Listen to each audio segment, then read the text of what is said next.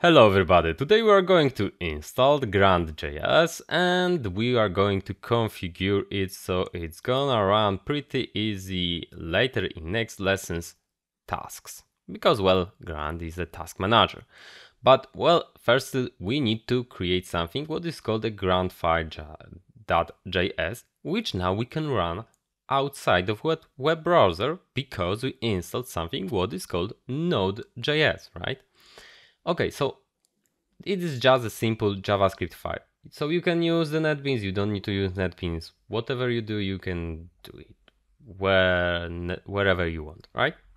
So I will click new, other, and I will choose the Gruntfile.js, next, finish. And well, now I have got here a template and it created for me some kind of code, which is very important. This code you need to remember. Or you can just copy it, you can retype it from here if you do not use NetBeans.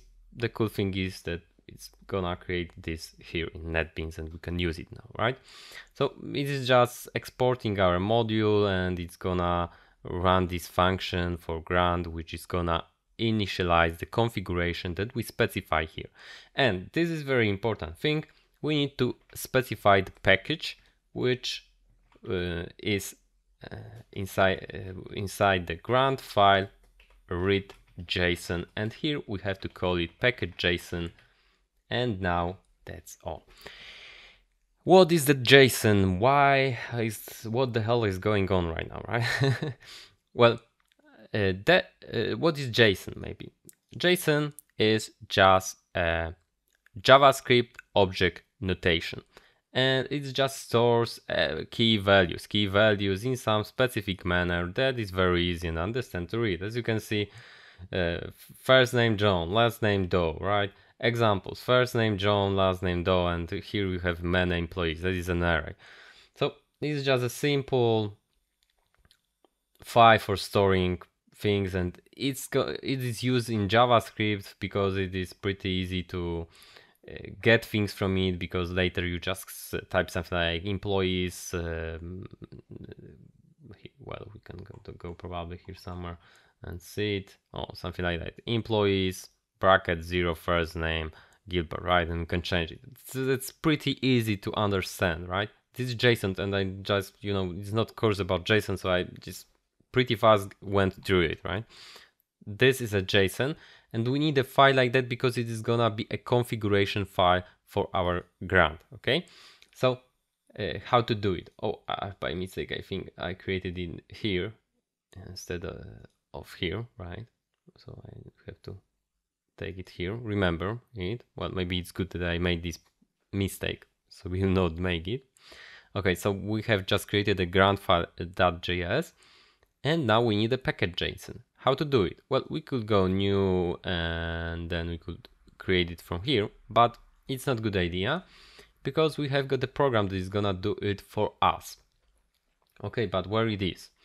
Well, first we need to know where is our project. So here we are copying this thing here, but I have already opened it here, right? So we are inside and we copy it here. We go to the command, and well, I'm already here, but if you were not in that folder, you would just type something like cd change directory, you will paste the path here and enter, and then you are inside the directory where you have your project. And when you type directory, as you can see, here is a project. Of course, there is a project which has some image and other things like that, but it doesn't matter for you at all, right? Because your project surely looks totally different way.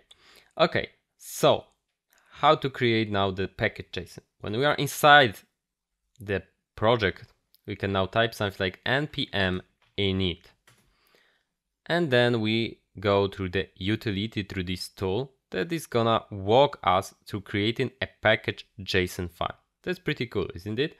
And now we can type the name of our package. So for example, sample test, but remember to not use spaces here. Okay, enter. Now we type the version 1.0 and then description of our module. Enter, enter, enter, enter, enter, enter. Well, I do not care what I type here. Why? Well, right now, as you can see, it generated for us a package.json with sample key values. And all of these things do not matter for me because, and well, for you also, because you do not gonna publish this thing probably. If you want to learn the Node.js and npm and how to publish, well, this is not the course about it, right? If you want to just use the grunt file, you just click enter and enter to have these things because they require you to have them. Well, most of them. And well, that's how we do it, right? But there is one thing that is pretty important. As you can see here, it says that now you can install inside that package.json a packages, and these packages come from here, from the Grunt.js site. Well, you can find them here. The contrib one are created by the Grunt team, and well, you can now install them, the plugins, and they are called here at dependencies. Okay, dependencies are plugins inside for Grunt. And well, we could type here dependencies and then type the Grunt version and other things like that, but we have to check them out, what version I want to install and other things like that, and it requires lots of time. The easiest way, I think, is to just type something like npm install and then now the name of the plugin I want to install. This time I will install Grunt, so I type npm install Grunt.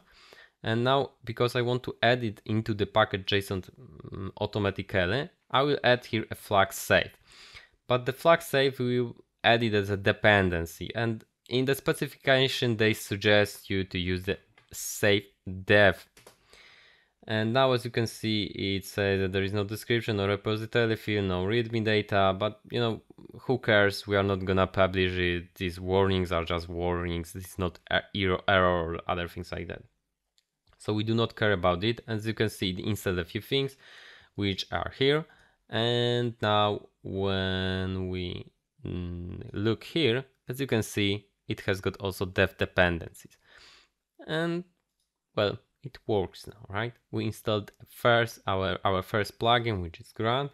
And well, later in next lessons, we will install other plugins. For example, we will install something like auto prefixer, which is I think the coolest plugin from the Grunt. That is the best solution for adding vendor prefixes ever made. Okay, the best ever. And well, we'll talk about it in the next lesson, and we'll install it also here to the dev dependencies. And then we also need to add something like task to our Gruntfile.js, because then we can run them from here. And this IDE is really cool, as you can see, because you can run them through the menu.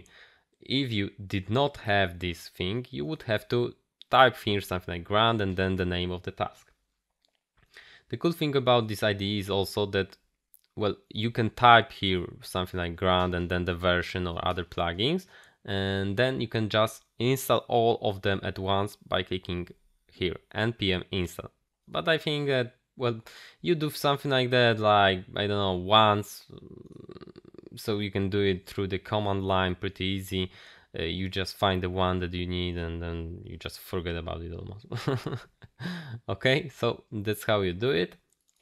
So we have got now the Gruntfile.js, we have got the package.json, which is configured, and in next lessons we'll learn how to, for example, use auto prefixer inside Gruntfile and use our first task. Okay, that's all in the lesson. Thank you very much.